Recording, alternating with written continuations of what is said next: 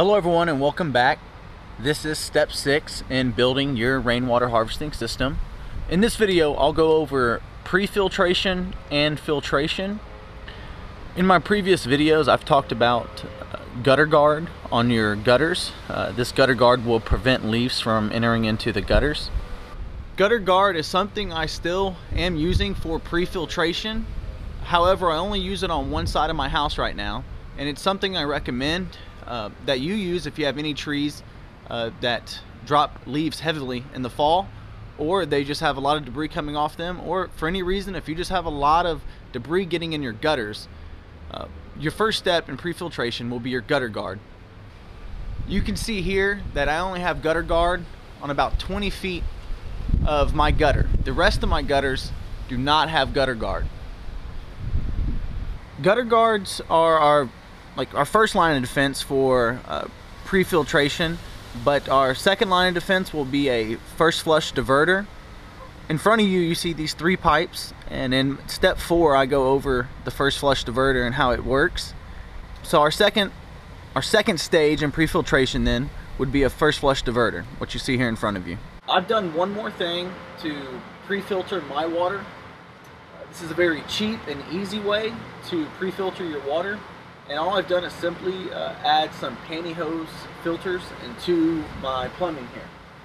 You can see here, there's a little bit of, you can see this pantyhose is sticking out. This part, obviously, I do not have glued where I can take this off easily. By setting this back on, this is what's holding my pantyhose filters right here onto this pipe.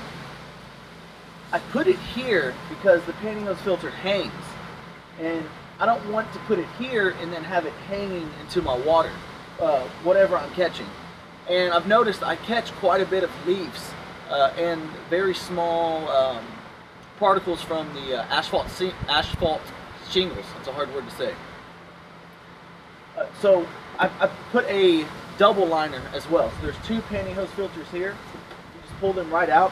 I've recently cleaned it, so it's clean now, but it was about up to here in leaves from one rain. Now I keep most of my gutters clean most of the time, but there's going to be times you can't always clean your gutters, and it's essential that you have something like this because it's a considerable amount that I catch in here that you do not want getting in your tank.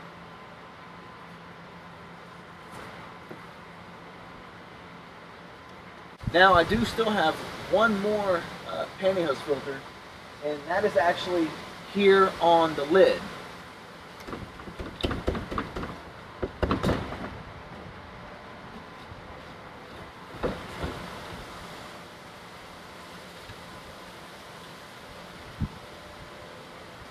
Okay, if I take the lid off, you can see I have another pantyhose filter here.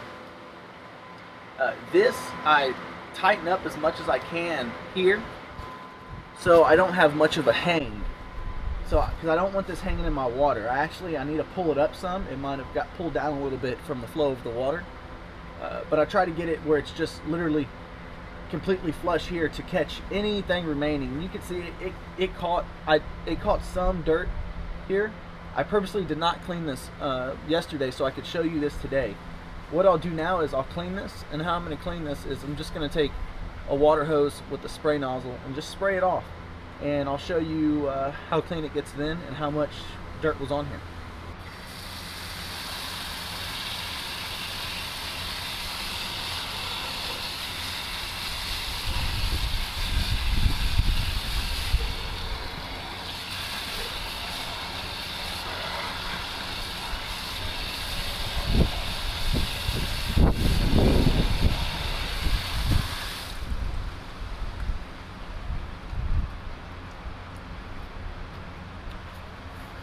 So you can see, just a quick rinse, how much dirt and debris was on this second line of pantyhose filter.